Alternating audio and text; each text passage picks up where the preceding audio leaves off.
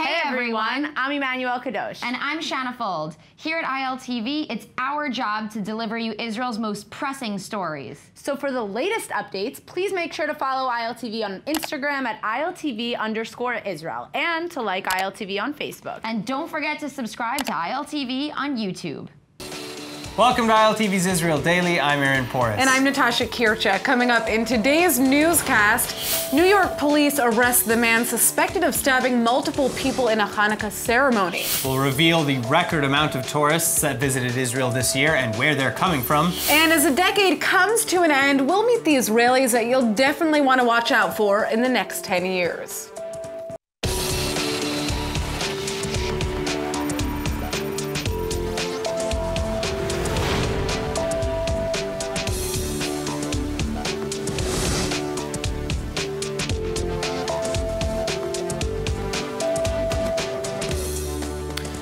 The man believed to have stabbed multiple people in a stabbing spree at a rabbi's home this weekend in upstate New York has now appeared in court and is being charged with 5 counts of attempted murder. On Saturday night, dozens of Orthodox Jews gathered to light candles for Hanukkah at a rabbi's home in Monsey, New York. Little did they know their night of celebration would soon become a crime scene. At around 10 p.m., an armed man broke into the ceremony with a machete and began to stab everybody in his way, injuring 5 people. That man has now reportedly been identified. His name is Grafton Thomas, a 37-year-old who was arrested within just 2 hours of the attack in Manhattan, New York, covered in blood. Thomas has pleaded not guilty to 5 counts of attempted murder, and his bail has been set at $5 million. His family's pastor says that Thomas has been suffering from mental illness and that his family believes that was the cause of the alleged stabbings and not anti-Semitism. But this attack has been condemned as yet another incident of hatred towards Jews, and officials from Israel and the United States say more measures must be taken to protect the Jewish community. Today, I announce additional NYPD presence. On Friday, I told you we were reinforcing 3 neighborhoods, Williamsburg, Crown Heights, and Borough Park here in Brooklyn. We will add additional officers on top of that, which we already plan to do Friday, so that people in the community will see our officers present in front of houses of worship and out on the streets. We have to give people a sense of security, and we have to show that this horrible trend we've seen over the last weeks will be stopped dead in its tracks. This attack comes after a week of anti-Semitic assaults in New York, one for nearly every day of the Hanukkah holiday. And most of the suspects are either still at large or have been released. One suspect in particular, who admitted to screaming "F you Jews" and assaulting 3 Orthodox women on Friday, even committed another attack just a day after her release on Saturday. And on top of that, she still has an open harassment and assault case from Brooklyn in November of 2018, as well as no jail time felony for criminal mischief in Manhattan, a case which she reportedly failed to make court appearances for. In other news, the United States military is now taking responsibility for a series of airstrikes in Iraq and Syria on Sunday against Iran-backed Kataib Hezbollah militias. At least 25 Hezbollah fighters have been killed and 55 more are wounded following United States airstrikes near the western Qaim district on the border with Syria. And according to the Pentagon, the strikes targeted 3 locations in Iraq and 2 in Syria, including Hezbollah weapons storage facilities and military headquarters. 4 Kataib Hezbollah commanders are reported dead. But the attack comes as a response to the Hezbollah group's alleged Friday attack against Kirkuk.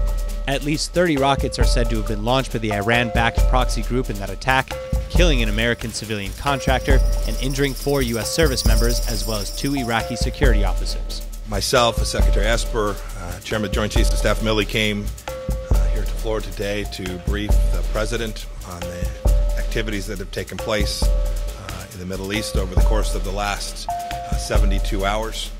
I will leave to Secretary Esper to talk about the military activity, but I want to put it in the context of our policy with respect to the Islamic Republic of Iran.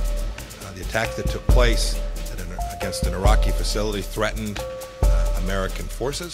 This has been going on now for weeks and weeks and weeks. This wasn't the first set of attacks against this particular Iraqi facility and others where there are American lives at risk. And today, what we did was take a decisive response that makes clear what President Trump has said for months and months and months. which is that we will not stand for the Islamic Republic of Iran to take actions that put American men and women in jeopardy. We will always honor that commitment and take decisive action when that takes place. And we continue to demand that the Islamic Republic of Iran act in a way that is consistent with what I laid out back in May of 2018 for what it is that we expect Iran to do so that it can rejoin the community of nations. Meanwhile, Iran is currently in the midst of a 4-day naval drill in cooperation with Russia and China, and Iranian officials and news agencies say that it shows how strong Iran is in the face of the U.S. But Israel is applauding the United States strikes, with IDF Chief of Staff Aviv Kochavi predicting that 2020 will bring with it a high possibility of war with Iran and its proxies along the northern border. Now, the question here is, how will the U.S. airstrikes against Hezbollah in Iraq impact Israel? Well, joining us to find out is Dan Shuftan, Middle East expert from Haifa University. So our first question is, why is the United States carrying out these airstrikes right now? Finally, the United States is responding, although very moderately, to what the Iranians have been doing in the last few months, particularly the attack on the Saudi oil installations. The Saudis are under enormous pressure from the American sanctions. The sanctions are extremely effective. And what they're trying to do is to present the American public with a choice of either capitulation to Iran, as Obama did, or war. And then to say to Trump, if you don't want body bags for the next elections, then you will have to capitulate to us. So they have started major military attacks, offensive provocations against the United States, assuming that the United States will not respond. Right. Or if they respond, they can come back to the American people and say, you see, he's leading you to war. Well, so is that a false choice? Is it one or the other? No. No, definitely not. This is what Obama tried to sell to the American people. You can either capitulate or have war. If this reminds you of something that we called appeasement, I don't think you're mistaken very much. This was the attitude. The attitude was, we cannot afford to confront Iran. And if you don't want to confront Iran, you've lost the Middle East. And there are major global implications for it. So who are the biggest actors in Iraq and Syria right now, aside from Iran, maybe? The most important element is Iran in these areas. I mean, you have an unstable government in Iraq, you have in Syria, Assad that is trying to deal with the remnants of the civil war. But Iran is trying to establish in Iraq and in Syria, particularly in Syria, a major military base that will threaten Israel to such a point that Israel will not be able to respond. Now let me explain the broader context of it. Iran tries to dominate the Middle East. And because Arab states are basically a failure, all of them are a terrible failure, and Iran is a strong society and a strong country, they identify an opportunity to have hegemonic power in the whole region. So they're trying to deal with the only obstacle they have, namely Israel. Israel is the only country willing to fight in order not to let Iran dominate the region, because if Iran dominates the region, Israel is in an existential threat. Now, it's interesting because Aviv Kochavi recently came out, it was this week, I believe, or last week, that he said, you know, if we don't take action right now, Israel is essentially in a very, very dangerous position. And so now the U.S. is making a move. What does that mean for Israel? At the moment, this move alone doesn't mean very much, except that it's an indication that the Americans are not going to take it lying down. In other words, I don't think that the Americans will or should take major military action against Iran. The sanctions are working. The Iranians are desperate. Let them collapse or at least be eroded very, very substantially by the sanctions. Here and there you can take military actions, but military actions are not the answer. The Iranians want it, because the real question is the elections in the United States. Everything from an Iranian point of view, everything else is a footnote. The only thing that matters is, will you get somebody who will again capitulate to Iran in the United States? And this is their major objective. So as an American, I think it would be a very good response to say, here and there we will respond militarily, but basically we continue with the economic pressure. All right. Well, thank you so much for joining us with this update. Thank you. All right. Moving back now to politics in Israel, with the primaries out of the way, it seems that Prime Minister Netanyahu next battle will likely be in his push for Knesset immunity. אני רוצה להגיד לכם דבר אחד, חסינות היא לא נגד הדמוקרטיה, חסינות היא אבן יסוד בדמוקרטיה. יש חסינות אחת שאני מבקש כבר עכשיו, חסינות מפני תעמולת הסרק של גנץ, לפיד וחבריהם. אי אפשר כבר לשמוע את זה. These words, delivered to supporters at a Hanukkah menorah lighting ceremony, indicate that the Prime Minister will likely request Knesset immunity from the 3 cases against him. Netanyahu now has less than 48 hours to formally request this benefit, though, before his opportunity to do so is forfeit. And he has consistently evaded questions on whether he'll seek immunity or not. However, if he does file his request, he faces an uphill battle as well. Polls published Sunday show that a narrow majority of Israelis oppose giving Netanyahu immunity from the cases he faces. Again, though, Netanyahu says that immunity is necessary for the democracy, and he's even publishing archived video of then Knesset Speaker Reuven Rivlin to prove his point. צריך לזכור מהו ההיגיון שעומד מאחורי החסינות.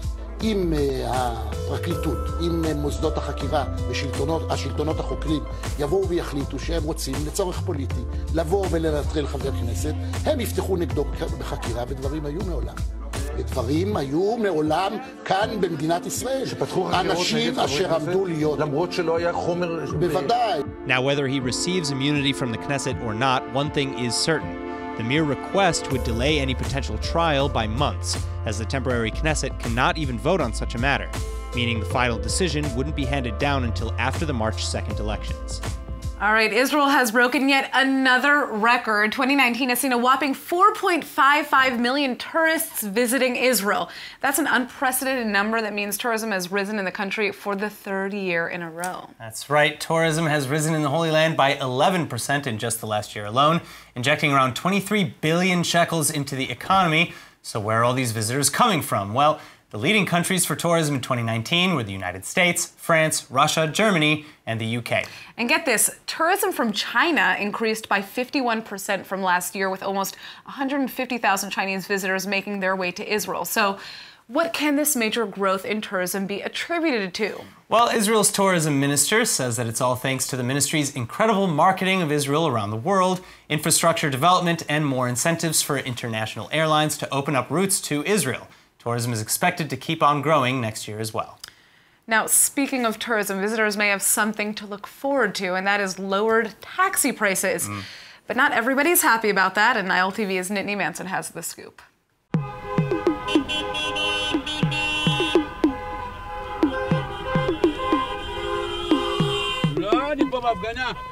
The hustle and bustle of Tel Aviv was interrupted this afternoon when dozens of taxis blocked traffic.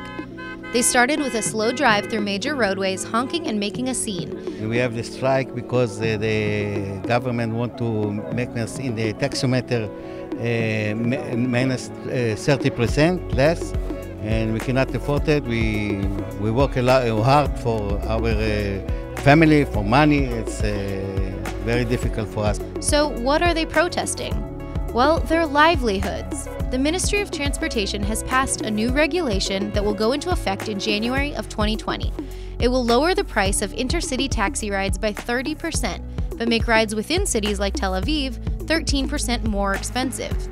Now, this is pretty good news for tourists looking to travel between Israel's major hubs or who want a better deal getting out of Ben Gurion Airport, because taxi costs will be significantly cheaper. But as you might imagine, the taxi drivers are not happy about it. אנחנו צריכים להוציא כסף מהכיס. אנחנו בקושי היום גומרים את ה-6,000 בחודש, אנחנו לא נגמור עם 3,000. איך אפשר להתקיים ככה? איך אפשר לחיות עם משפחה, עם 3 ילדים, עם משכנתה, עם הוצאות? This comes just a few weeks after the Israeli government decided to allow public transportation to function on the Jewish Sabbath, or the Jewish Day of Rest, in central Israel. Israelis have always had to depend on taxis or private vehicles to get around on the weekends because of the ban on buses and trains. And taxi drivers are already worried that the access to public transportation on weekends will take away from their income. Plus, now that it will cost more to ride taxis in the city, it could drive their customer base even further away. מחזירים אותנו אחורה, במקום להתקדם קדימה. הם רוצים לסגור את הענף המוניות, שיסגרו את הענף המוניות, שלא יהיו מוניות במדינת ישראל. So how much does the average taxi ride cost in Israel? Well, in Tel Aviv, it's an average of $10 compared to $2 in Cairo, Egypt. And cities like Los Angeles or New York are still higher, at an average of $14. Cigarette butts. They litter the streets of Israel, but very few people are aware of the impact that they have on our environment. Well, joining us now in the studio is Julian Melzer, the founder of Clean the Butts, an organization on a mission to clean up our country. So, Julian, thank you for joining us. And you have been working since 2015, I think it is, right? To clean up butts, cigarette butts from the streets? No, it started a bit later. The first cleanup ever was actually 2018, July 27th. Oh, wow. So tell us what you guys do. We started off as just doing, simple cleanups. Just open a Facebook event. Hey guys, come to clean up our home. We go to some local restaurants, be like, well, you want to give us a gift to give some of the volunteers? And then we realized, you can create value out of something that is as negative as cigarette butt. You can actually bring your community together over something as dirty as cigarette butts. So what's the turnout been? I mean, how many people have come to And why join up? Why cigarette butts specifically? So like many people have come, we've had events, 50, 60 people, hundreds of people, have came to clean up their home, like specifically for cigarette butts. And it's so interesting that one of the most toxic habits that we have are actually one of the biggest litter in our world. So cigarette butts kill millions of people, with the health thing, but also the type of people who smoke, maybe they don't care about their own health, they also don't care about the planet's health. And it's very connected. And I don't want to put it on the smokers. It's also like a cultural thing. I mean, that's one of the biggest culturally accepted things to litter is still a cigarette butt. Yeah, for sure. Every movie you see, even till these days on Netflix, like very nice and new age TV shows, the main guy at some point like throws a cigarette butt. It's so interesting. It's such a cultural problem. And many people don't even know they're made out of plastic. That's the crazy thing. Yeah, so cigarette butts, they're made out of plastic, which, I mean, first of all, they don't decompose, right? Very quickly, so that's an issue, but then also, when they are decomposing, they're just full of junk, basically, that kind of spreads. Yeah, they become microplastic, and not only are they microplastic, also they're filled with a filter, that was trying to filter chemicals that really hurt our bodies. So this enters the water. One cigarette butt can poison about 20 liters of water if it sits there enough time. It's just crazy. So you guys have been bringing together, I mean, dozens and dozens of people to clean up different parts of Israel. What areas of Israel have you cleaned? We've been in Jerusalem, mostly in Tel Aviv beaches. We've done some cleanup in Caesarea, mostly on the coastal line, all over the place. And the most amazing thing is that a real change is happening. And like this is such a small thing if you really think about everything, it's just a cigarette butt. But there's an amazing quote by the Buddha.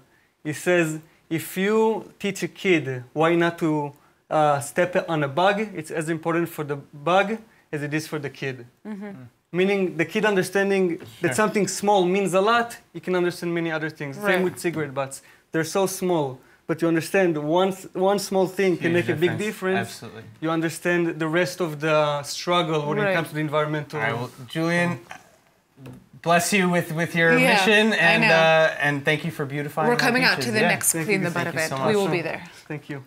All right, now millions of people across the world deal with losing their eyesight as they get older. It's called age-related macular degeneration, an incurable disease which can lead to blindness. Well, now Israeli researchers may have a cure, and ILTV's Emmanuel Kadosh reports.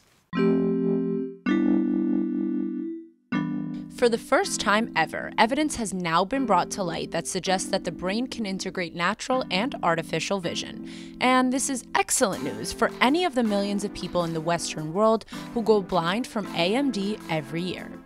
Age-related macular degeneration affects the light reception in our eyes, and it's typically onset by continued exposure to light, heat, and other stressors. But our peripheral vision is usually unharmed, so researchers from both Bar-Ilan and Stanford University are now experimenting with artificial retinal implants that partially restore central vision while leaving the peripheral vision alone. And not only does this process show incredible potential, it shows that our brains are perfectly capable of combining the artificial with the natural. It's incredible news. All right, it turns out piggy banks have been around for thousands of years. In fact, one was just discovered in central Israel. And no, it wasn't in the actual form of a piggy. We are in the Holy Land, of course, Aaron. But boy, did it contain some treasure. Exactly. A hoard of 7 ancient gold coins have just been found hidden in a small clay jug during a dig in Yavne, Israel. The Antiquities Authority says that the shiny discovery dates back to the earlier Islamic period between the 7th and 9th centuries CE. So, who do they belong to? Well, archaeologists say they may have been a potter's personal savings since they were found at the entrance to a kiln site that's believed to have operated for several hundred years, producing store jars and cooking pots and bowls. And get this, the discovery was made just this week during Hanukkah, the 8-day Jewish festival where it's customary to give chocolate golden coins. Well, these coins, of course, weren't chocolate, but archaeologists are still very excited because they provide a golden look into the past. Excavations from the site also uncovered a large wine-producing installation that dates all the way back to the 4th and 5th centuries BCE. All right, Israelis have made some huge breakthroughs this decade, but ILTV's Emmanuel Kadosh is here to give you a rundown on the ones that will definitely be impacting the decade to come. Take it away. Hey guys, so let's just jump straight into it. First up, Professor Tal Dvir is the lead researcher of the revolutionary 3D heart study. He and his research team at Tel Aviv University shared the first ever vascularized engineered heart that was actually created in a 3D printer, which can eliminate the need of being waitlisted for a heart transplant. Next up is Dr. Talia Golan, a top oncologist and cancer researcher. She's discovered a new drug treatment to cure pancreatic cancer, which is the 12th most common cancer worldwide and is largely considered incurable. Nasir Yassin, or as most of us know him as Nas Daily, is next up on the list. This Arab-Israeli Harvard grad has been straight up owning the content creation game on social media for over 3 years now. He quit his 6-figure job to travel the world and vowed to post 1-minute meaningful videos every single day for 1,000 days. After hitting his mark, he's gone on to make weekly videos and even a series with Facebook called Planet Warriors. Kira Radinsky is next on the list. She's co-founder of the company Sales Predict, which basically predicts how successful certain products will be in the future. She's created tech that does large-scale data mining to make predictions that almost always come true. Her company was acquired by eBay in 2016, and Globes placed her second on the list of promising young people in the Israeli business world. Let's talk sports for a minute. Israeli rhythmic gymnastic Linoy Ashram is said to be Israel's best hope for a gold medal at the Olympic Games in Tokyo 2020. Ashram has won medals in almost every competition she's taken part in, and she's not alone. Israeli judoka Sagi Muki was crowned the 2019 world champion and was ranked #1 in judo in the world in March of this year. So we have big hope that the two will show up and show out for Israel in the upcoming Olympic Games. Amazing. I'm really looking forward to the Olympics this coming year. I think that Israel's going to really perform well. Anyhow, let's take a look at the weather forecast. Tonight should be clear to partly cloudy and cool with an average low of about 44 degrees Fahrenheit or 7 degrees Celsius. And then tomorrow will be partly cloudy again and with a chance of scattered showers. You can expect highs of just 60 or 15 degrees Celsius. And now before we leave you, Israelis are like most of the world, big fans of soccer. It's pronounced football. Yeah. Yeah. Well, check out this video of Israel's biggest football fan on tonight's tubing.